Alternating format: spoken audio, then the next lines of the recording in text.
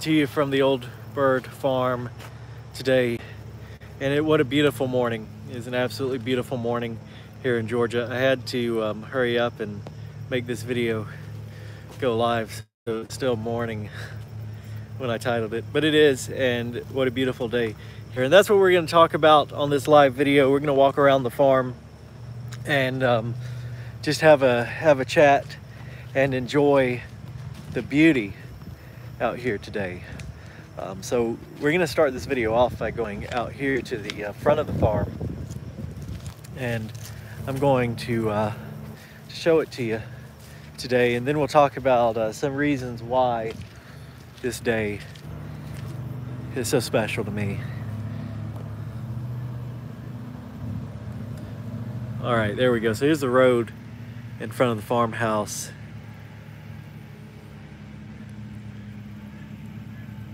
And the neighbor's old horse field over there, and these gorgeous, gorgeous blue skies today.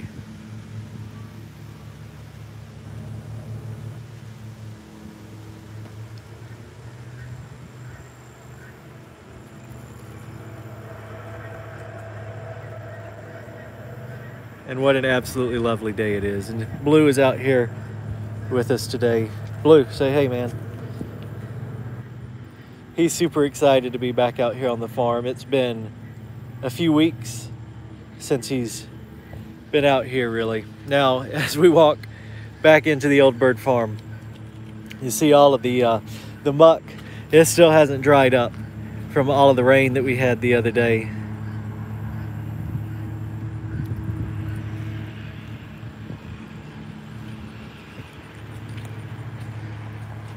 But the weather's looking good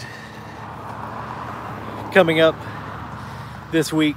The weather's looking beautiful, so hopefully it's supposed to be low humidity, cooler temperatures. Georgia took fall, at least this week. Georgia took fall very seriously, and the weather immediately changed for fall. The low is like 60 degrees, the high is in the 70s. So for a week we have fall here in Georgia, and that won't last long. It'll be super duper hot here. Again, because it's Georgia, summer, I know that summer is going to come back for one last grasp here in Georgia. At least it traditionally does. So we're going to enjoy this week of fall that we have here today. Usually the weather in Georgia is two seasons. It's either summer or winter. And of course, the southern winter is not what most people consider winter. But usually here it's either really hot or really cold. But it's absolutely beautiful today, and we're just going to enjoy it. So somebody in the comments here says that they sent me a picture on Tyrannical is a username. I sent the information on Instagram. I do not have an Instagram page anymore, and Facebook Messenger, so I will have to look through my messages. I have received a lot of messages over the past few weeks, and I was already behind on messages before that, so I'm extra behind on messages now. So I'll have to look through and see where it is. I would say well, just tell me where you sent it. I'm assuming you either sent it to the Bird House Facebook page, which I don't do much with, or the Sidestep Adventures Facebook page. So I'll go look on there and see if I can find it. But that being said, we'll flip the camera around here and take a look at the house. I've got the flag. I need to put the flag back out. I took it down in the storm the other day. I actually do have an all-weather flag, and flag code permits you to fly the flag as long as it's lit in stormy weather, if you have an all-weather flag, and I do. But it was too much the other day. Still have the chairs and the grill set out here from the little get-together the other day.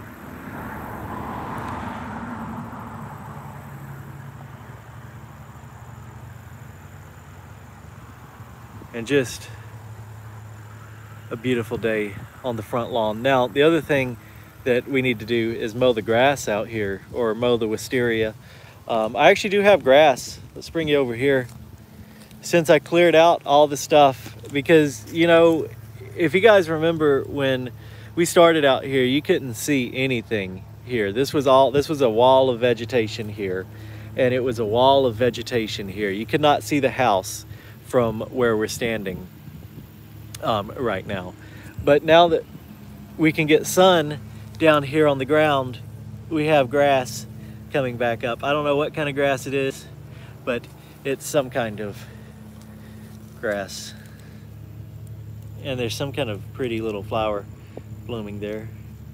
Some kind of wildflower or weed, whatever it is.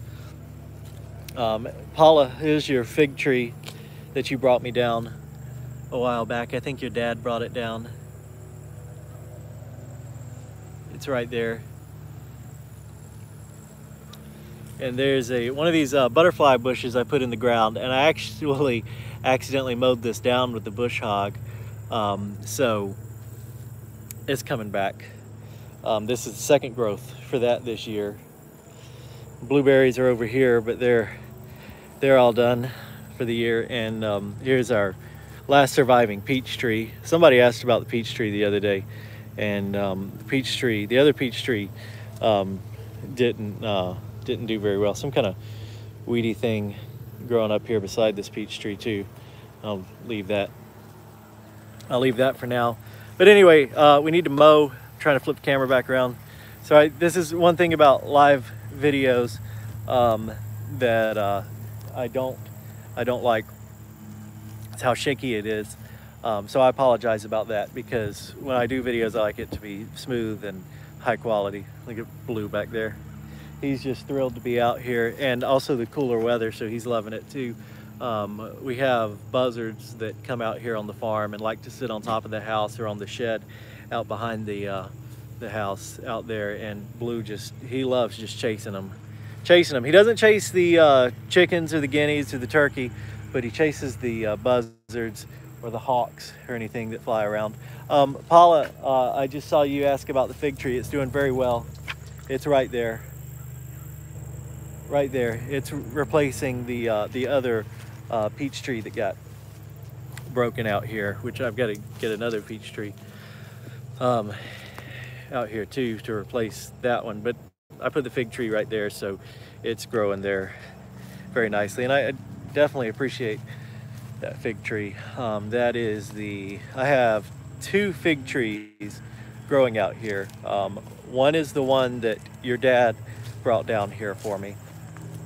That's the one I just showed you. The other one is growing by the chicken coop, and I put it over there by the chicken coop because somebody had told me that they remembered having a fig tree at their parents' farm, grandparents' farm, something like that, and it was right beside the chicken coop. So I thought that was a neat idea, so I put it beside the chicken coop. I just have to keep an extra sharp eye out on it to make sure the chickens or the turkey or the guineas don't eat it. But there's the other fig tree. Now, I had bought another fig tree, but it unfortunately died. So just the surviving ones are the ones that Paula's dad gave to me, and the one by the chicken coop, which is in all manner of muck over here. Just ignore the random piece of tin that blew out onto the ground there. There's the other fig tree.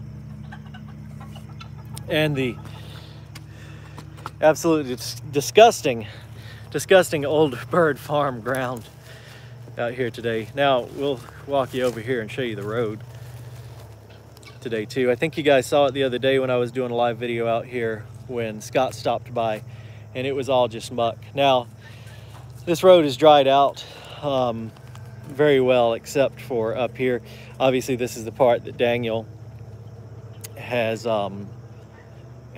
helped me with, and we worked on, and that's the part, this is where we stopped, the line where we stopped. So I drove down here in the Jeep the other day because I had stuff to take to the chicken coop and kind of messed it up. But just the fact we were able to get through here at all was pretty cool. Somebody asked why Charlotte was that. Yeah, Charlotte asked why I got rid of Instagram, and because I didn't want to do that anymore. I can only take so much social media at one time, and it's difficult enough to juggle YouTube and the Facebook page. So I wanted to just focus on the YouTube and the Facebook side of Sidestep Adventures. There's Blue running up the road. We're gonna go over here and look at the orange tree somebody asked about, which I forgot about it. Honestly, I haven't looked at it in a while. Those things grow pretty prolifically around here. I've seen them at a bunch of home sites around here. They were I guess a plant that was very common in the antebellum era, but they are considered an invasive species, but at the same time, they don't get very big. Here, at least, the ones that I've seen have been growing since, you know, the mid-1800s and haven't gotten much bigger than the, you know, the little holly tree that's over there, which I'll point it out to you. Right there, the little holly tree there. I've never seen them get much bigger than that, because I know a lot of people were concerned about it being so close to the wall over here, and that it was an invasive species, but I'm not worried about that. But it's over here, and let's flip the camera around. It's in this sea of wisteria, still hanging on very well right there. I think it's grown a little bit for sure, as it was down there when we planted it, so it's growing pretty quick, and it's got these big thorns on it. Now, I forgot exactly what kind of orange tree this is, but it's an old one.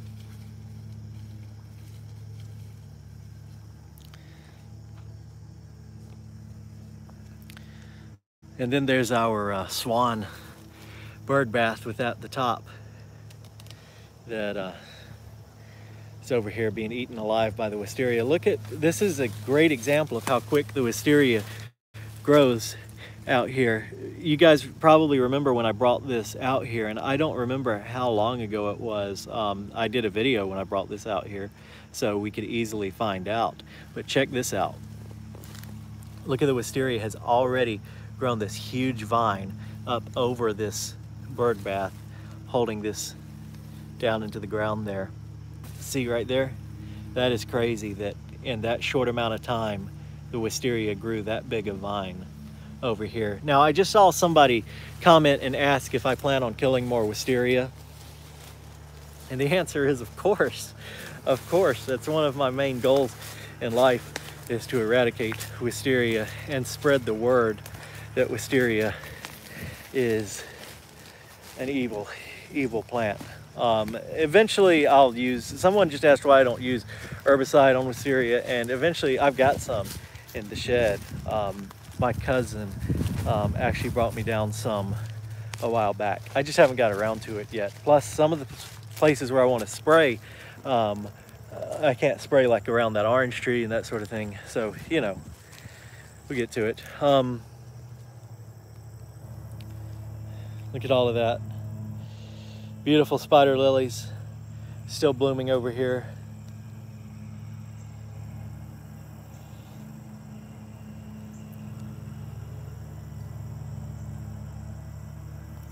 It's a good question. Where did my love of old things come from? It's something I've talked about before. Part of it I don't know.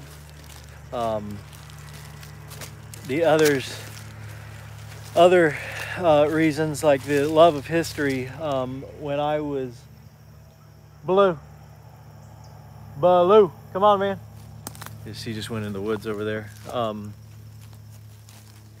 Before I get back to this, Peter asks how the funding for the house roof is. I have the house roof. We're just waiting to put it on the house.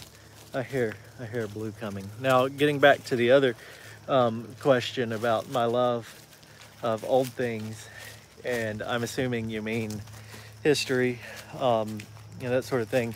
So when I was a kid, my mom was really big into genealogy, and we would go around to old family cemeteries and old family home sites and stuff like that. And you know, my mom would drag me around to these places when I was a kid. And it wasn't just my mom, it was I'd go out with my uncles and my grandmother to these places.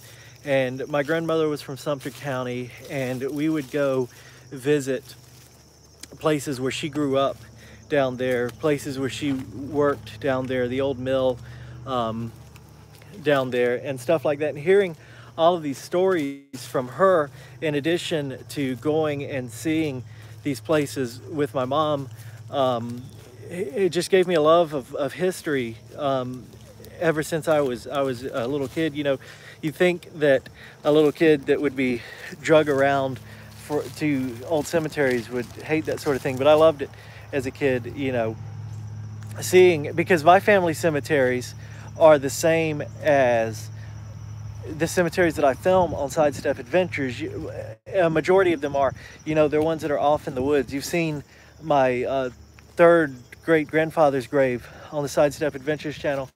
He was buried behind a house out in the woods.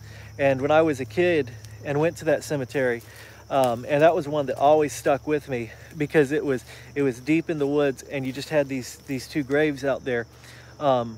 And it's very similar to the same sort of stuff I film now, because my family has, you know, they were always poor dirt farmers, as it were. So a lot of the same types of old family cemeteries that I film now that are just out lost in the woods are the same as my family cemeteries were, that I would see as a kid. So that's where that came from. That love of history came from, is just from, you know, having that stuff, I say forced upon me, but I don't mean it in a bad way, you know, just that's what happened, and I loved it.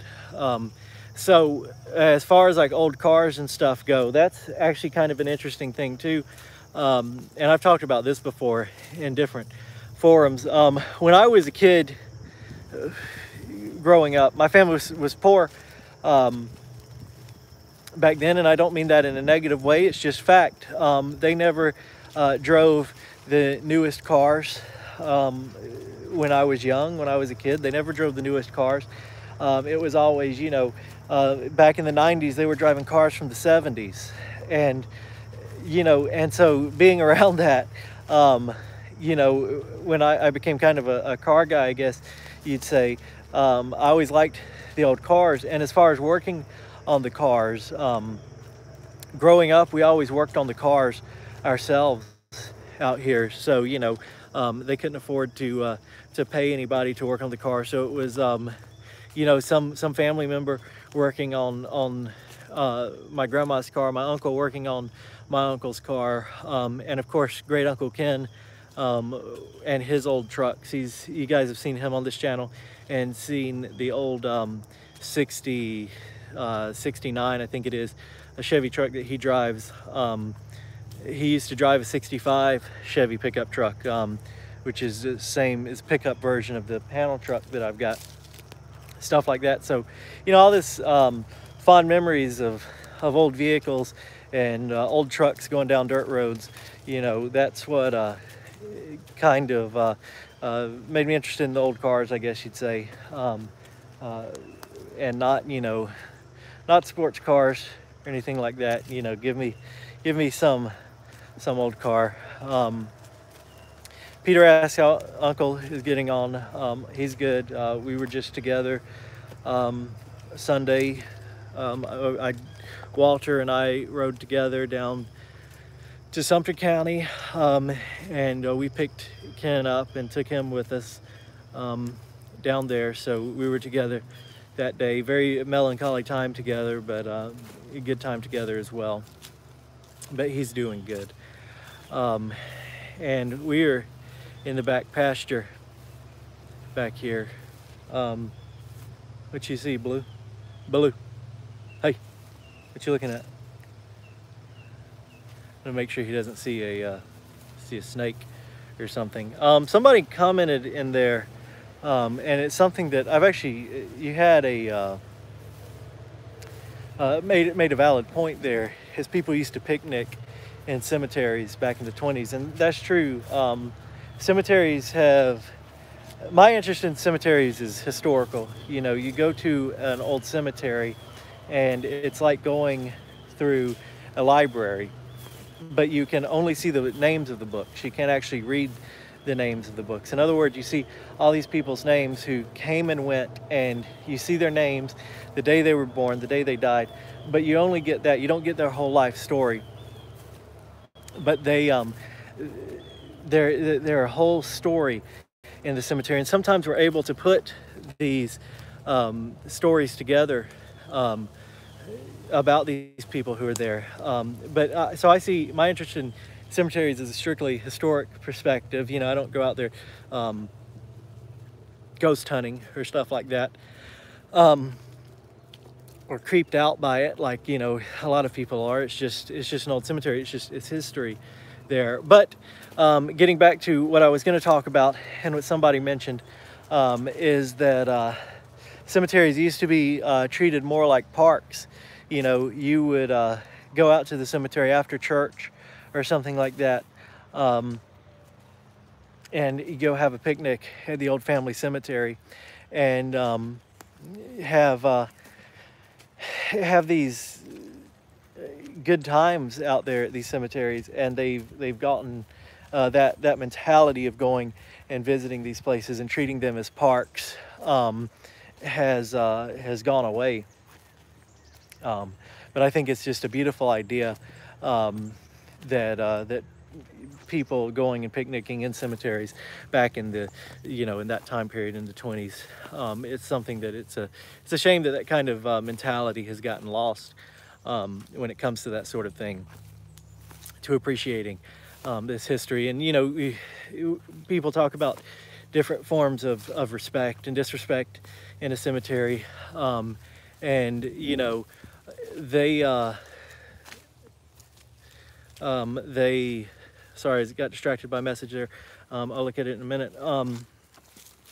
People talk about different kinds of respect and disrespect in cemeteries. And some people, you know, may think, you know, going and picnicking amongst the dead in the cemetery would be disrespectful or something like that, but it's not at all. You know, it's about going out there and honoring those people. Now, personally, I say all of that, but I personally probably would not go out and picnic in a cemetery. But I like the idea of how it used to be, you know. So we're in the back pasture now. I'm gonna flip the camera around and I'll look at some of these comments. This is another place that I need to come up here and mow.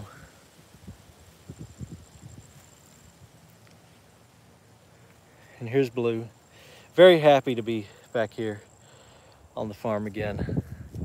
But I need to come up here and mow again as well. We got to get the tractor running. I still need to come up here and snip out these trees up here. But we've got the pretty pasture. Now, when I first started out here, this pasture was, I'm gonna flip the camera around so I can give you an example. This pasture was up to here. It was actually really cool driving the tractor through all of this, when you had, you know, tractor, or the grass was up to here on me, up there on the tractor. We were really just pushing through this, and a lot of it was just bramble and that sort of thing. And now that we've cut it, it's turned into this grass, some kind of grass here. I don't know if this is remnants of planted hay, because there did used to be hay growing up here. If this is just some kind of wild grass, I don't know. But I do want to turn this into a fieldy area up here. So love this area back here. And I was going to talk to you too about why this day in particular is so special to me. And it's not the day, it's not September 20 whatever it is, but it's the mood of today, the weather, the feeling. Back when I first started on the farm here, about a year ago, we're coming up at a year out here on the old bird farm here. The weather was like this, and it was a scary time for sure, because I had just started doing YouTube full time. And I hadn't even started this channel yet at that time. I was doing YouTube full time, Sidestep Adventures only. And we hadn't started with the farm or anything. And I would film once or twice a week for Sidestep Adventures, and then not really do anything else, you know, during the week. And so I decided, you know, this piece of property that I've got out here, I can come out here and work on it now. And of course I started filming it too, but I didn't start filming it right away. I started filming it after I'd already started, but it was a scary time for sure, because you were making that unknown leap of faith into having a job security, into making YouTube videos full time. And so it was, like I said, it was a scary time, but it was also a very good time, because this was when the farm, when me and the farm were getting to know each other for the first time out here, and getting to know each other like this. And I would come out here and just enjoy the land, you know. It would be days like today where it was cold in the morning, Georgia cold in the morning, not northern cold in the morning, but when it was cold in the morning and warm in the afternoon. And I would drive my Jeep up to the back pasture here as soon as I opened that road up. I'd drive my Jeep up here, and I would sit up here and have breakfast, and then go back to work. You could walk up to the front of the farm to go work and clear around the house. And those were really good times. Those were good times that I didn't realize how good they were at the time. And now I can step back and say, you know, those were really good days back then. Of course, the good days are still coming, you know, out here. But it's nice to sometimes sit back and reflect on a year ago, where I was a year ago and where I'm at now with all of this. So that may not have made sense to you guys, made sense to me, but just a real special day for me, just getting out here and kind of coming back around to some sense of peace out here, and getting ready to get back to it. So that's that. Also, these were always my favorite days as a kid, growing up in Georgia. Days like today, when it was, you know, not too hot, not cold. Danielle says, Georgia cold is 40 degrees. It's perfect outdoor working weather. It gets, I don't know, Georgia gets down into the 30s. Give me that at least. I've missed a bunch of messages on here, comments, so sorry if I've missed what you've said. But I'd bring the Wagoneer right up here, park it there, eat breakfast on the farm, and then walk back up here to work. And it was nice. It was really nice. Now I can barely make it up the field road, of course. But Blue, come on. Anyway, love it today. Love it today. So now that we've talked about feeling better out here, feeling better out here on the farm than I felt in a month, 2 months maybe, and talk about some stuff that we've got upcoming video-wise. So a couple cool things that have happened is I got another camera. A buddy of mine, Brent, who's been on the channel. He has a YouTube channel too. He hasn't been on this channel. He was over on Sidestep Adventures channel. We went and looked at an old syrup kettle out in the woods, and an old cemetery out in the woods with Brent, and we talked about his channel on there. I don't remember the names of those videos, but Brent's been on Sidestep Adventures before. But he and I traded out cameras. So he's got a TV production camera that's pretty nice.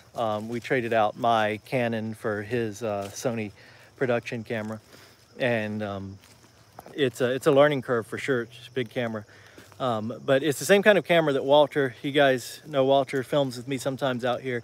Same kind of camera that Walter used to use when he worked in the news and worked in video production. So he and I will be coming out here. He'll probably be coming out here a little bit more often with me, filming videos out here on that. So tomorrow we're actually going to get together and film out here. So that'll be, and we may do some other stuff too that's not on the farm, filming tomorrow. Just got to see how the day goes. But the first video, and I probably told you guys this the other day, the first video that we're going to get back to it out here on the farm is getting that tractor running again. I've shown you why all these places that are overgrowing, we got to have that back going again. So tomorrow, that's what we're going to do.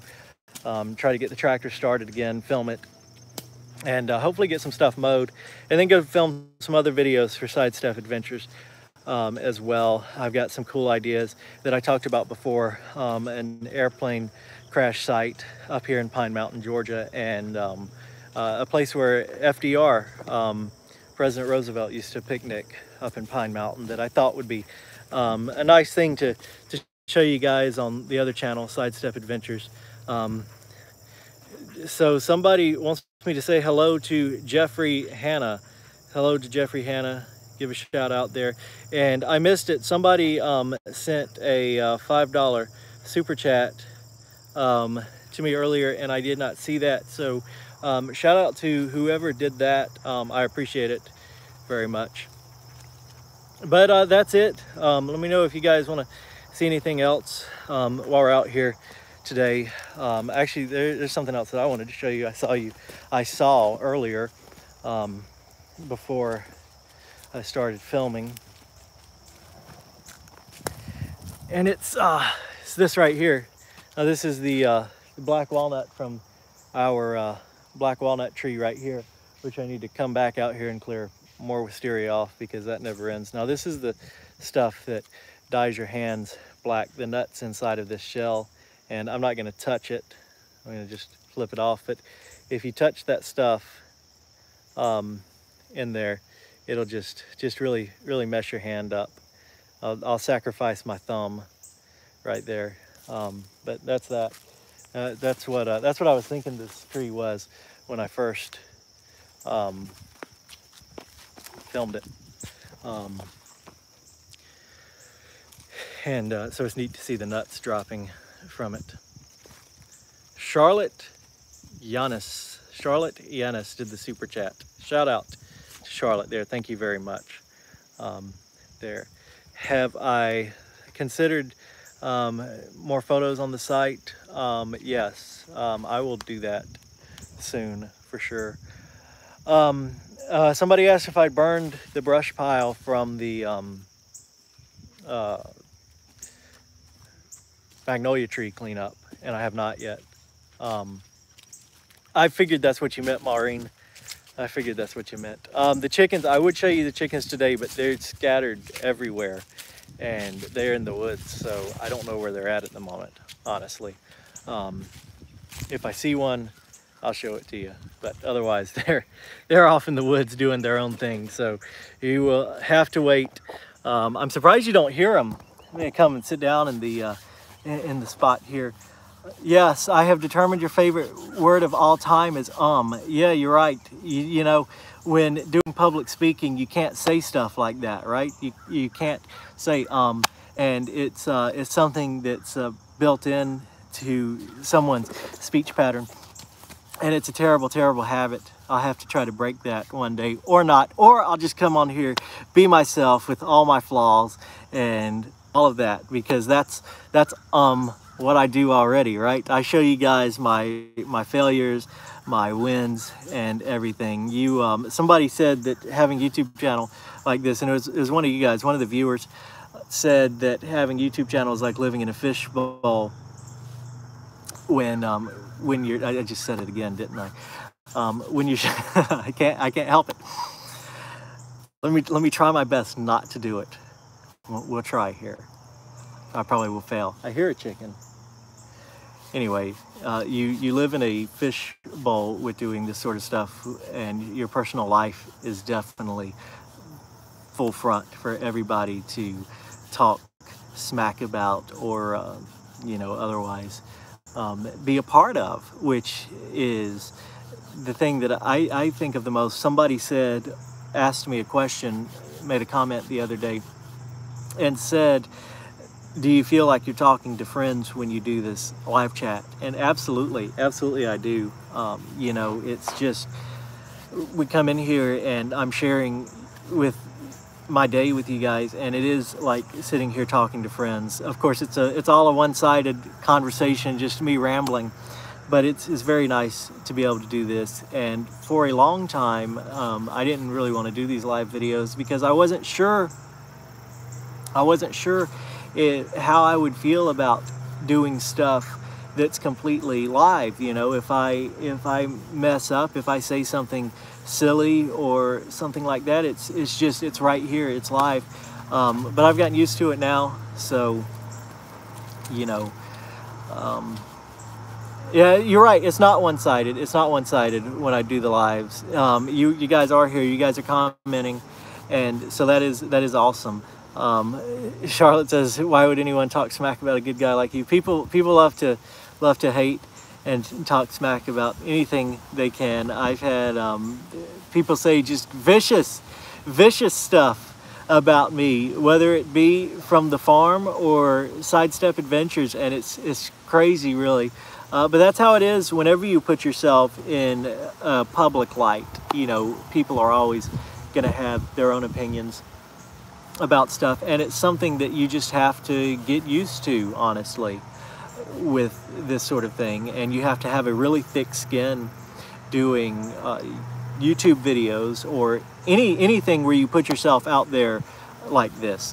You just have to have a thick skin, and that's why I tell a lot of people about YouTube too when they want to get into videos, because a lot of people that want to start YouTube channels, have an interest in it, will ask me for advice and that sort of thing, because I have been very, very blessed with YouTube and doing this, and the fact that I've been successful at it, and it's such an absolute blessing, never to be taken for granted, that I have this ability to do these YouTube videos, and that's what gives me the ability to work on this farmhouse, to have this, and it's something never to be taken for granted and always be grateful for. So Danielle says about the same as edited. I try when I do edited videos to speak properly, to make sure I get it all in there. The videos aren't scripted, that's for sure, but if I say something and I catch myself, twisting words or saying something really silly, then I can always go back, re-record that. Don't get that chance here. But anyway, this has been nice today. It is a beautiful day out here in Georgia. It really, really is, and it's a special day for me in my own self, with my own self. It's a special day because I feel good today, better than I have in weeks, in a month or more. It has been a hard couple of weeks, a hard month probably, and it's good to get back out here and have some kind of normalcy, I guess you'd say, even if it's just walking around this place today rambling. It's nice to be out here and feel some kind of way again, a good way. Daniel is here with us. He says more aqua adventures, and absolutely, Daniel, I would love to do that. Daniel has a boat that you guys saw if you watched Sidestep Adventures that we went out and did some fun stuff on, so hopefully we'll do some more of that stuff coming up too. Plus we're going to put Daniel back to work out here on the farm, and we're never gonna let him forget that. I talked to Uncle Jay yesterday, Daniel. Had a very nice conversation with him. I told Uncle Jay that when he comes back out here, when you bring him out here, that we'll have to get him to tell the peacock story out here, because that's a fun story. So I do metal detecting at the bird farm. So actually yesterday I went to a friend of mine's house and did some metal detecting. And that was the first day in all of these weeks, this month. That was the first day that I actually got out and did something that was like sidestep adventure stuff. I didn't film it, but we went out and metal detected, and I'm hoping to go back there and do it again and film it another day. But if you go back to Sidestep Adventures, there is a video of the place where I went yesterday, and it is an old concrete bridge. I don't remember the title of the video. I do know that Omar, Daniel, and Matt were out there with us. We went down to that bridge. Matt had taken me there, and it's a beautiful, beautiful place. I shared pictures of it on the Sidestep Adventures Facebook page yesterday, and it was just absolutely beautiful yesterday. But it's a really cool place. It is on private property, and we have permission to be there, of course. In fact, I was invited out there yesterday to metal detect, and I was very grateful for the opportunity to go out there and do that, because it was nice to get out and do something through that. Osa Albinson sends $50 in SEK. I don't know what that currency is, but I do very appreciate the super chat there. That means a lot. So this bridge is a really cool place. It was there was a train trestle there too. The train trestle is long gone, and it was I forgot the name of the rail line. But it was a happening place back in the late 1800s to about the 1950s. The Baptist church used to baptize in a pool in that creek, and they stopped that in about the 1950s when they when they built a indoor baptistry. Now that information came from Dan Aiken, local historian, and he also told me that the train would stop there at the trestle that would cross this creek, and it was basically a big picnic area. They had a big picnic there at the train stop one time, and then the other the road with the concrete bridge there was also a picnic spot. There was also, the other cool thing about it is General Lowe used to have a big house there that was a stagecoach stop back in the 1800s, of course, in the days of stagecoaches. So it loaded with history. Now, did we find anything? I found just about every bolt nut that the railroad lost out there. That was for sure. Also found a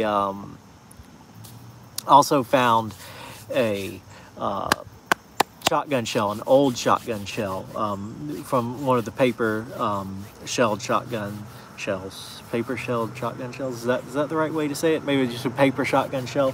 Found the old brass or whatever material it was into that. It was an old one though. What else did I find? I found Seth, my friend who invited me out, he had found an Indian head penny out there a while back, and so that's one of my bucket list finds for the farm. I really want to find one out here because that's about as old as currency as you're going to get in this part of Georgia, because you know this area really wasn't settled until 1828. So I mean, you can find older currency, but this house here, this farm dates to the 1880s, so you know that's about as old as you're gonna find out here. But I want to find one when what's his name? Brandon, don't be mad at me, Brandon. When Brandon from Adventure Archaeology, sorry, brain fog. When Brandon from Adventure Archaeology and I were out here and we did that big metal detecting thing out here, he wanted to find a coin, and a button. I think those were his two big goals to find out here, and we did. We found the World War I Eagle button, which is amazing. I still don't know who would have served in World War I that would have lived out here on the farm, so their button would have wound up in the garbage pile over there. And we found pocket watch backs and Beautiful. I think I did a live video maybe when I was metal detecting out here. I know I didn't do a real video. I think I did a live video and showed y'all something that I found. And it was just a beautiful piece of jewelry. So there's lots. Somebody asked about metal detecting out here. There's a lot more to metal detect and find out here, of course. And I'll get to that one day. What are you looking at, Blue? Lots to do. So somebody asked about the big rooster, and he's out here wandering around too.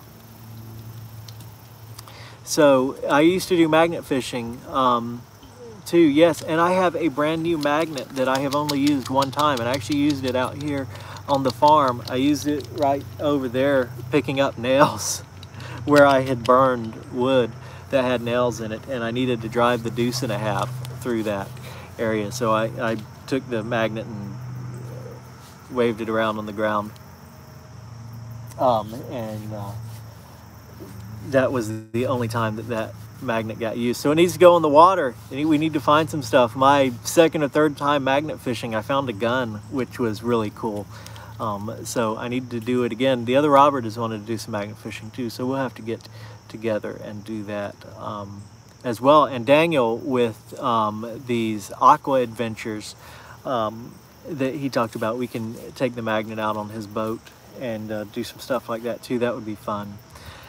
So I think that is going to conclude this video today, this live chat. We have been here for a long time. We've been talking for 46 minutes here. Can you give me the full name of General Lowe? General Henry Lowe is who it is. He's buried in the Waverly Hall, Georgia Cemetery, which is formerly known as the Mount Zion Cemetery, I believe. That's the correct name. It used to be a church cemetery and later became the town cemetery. So it has two names, the Waverly Hall Cemetery and also Mount Zion Cemetery. But that is where General Henry Lowe is buried. And I'm going to tell you another story about Henry Lowe's place before we go, because it's a really cool story. We're getting into buried treasure and legends here. And the reason that I actually wound up out at Seth's place yesterday, in the first place to metal detect out there. So this story goes way back. He had called me the other day, and we were talking about their property and Henry Lowe's place. In fact, if you go, what started this whole conversation off, if you go to the Sidestep Adventures Facebook page, you can see a picture of General Lowe's home. The picture was taken in the 1920s. The house burned down at some time between the 1920s and now, I'm not sure when. The picture was taken in the 1920s, but the picture is such good quality that it looks like it was taken more recently. Beautiful picture of Henry Lowe's place. But so we started talking about Henry Lowe's place, and he had told me a legend that he had heard that during the Civil War, when Wilson's Raiders was coming down this area, that Henry Lowe had his valuables from the house buried, including a piano was apparently buried. And that was just a legend that he had heard. Well, to back that legend up, I've heard several legends about buried treasure and his place. When in the Methodist church, when I was a kid, and going to the Methodist church, there was a member of the church. He was maybe a deacon or some kind of high-ranking member. I don't remember exactly what his position was, but I do remember very vividly, and this goes back to my love of history that has gone way back.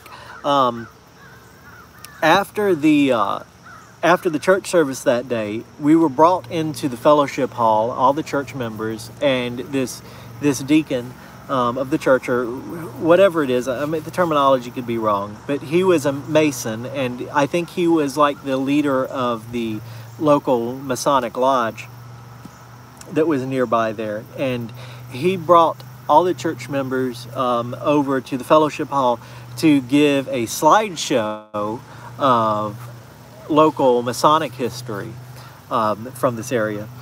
And it was and so it was a lot of it that I remember. I mean, I was like 10 or 11, so you know, I don't remember this clearly, but I remember pictures of graves, and he was showing, you know, founding members of the local Masonic lodge.